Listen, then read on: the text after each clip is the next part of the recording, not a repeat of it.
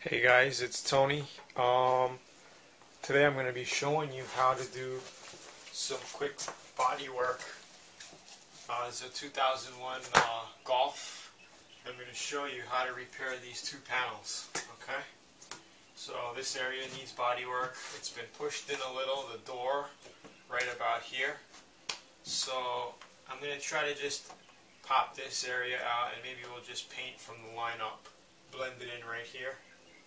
And then we're going to blend the quarter panel in, maybe around up here. Okay, so I'm going to show you how I do this. First, we're going to grind a couple of spots to the metal, in all the low areas, so I can weld some welding pins in here and pull them out. So I'm going to show you how that's done.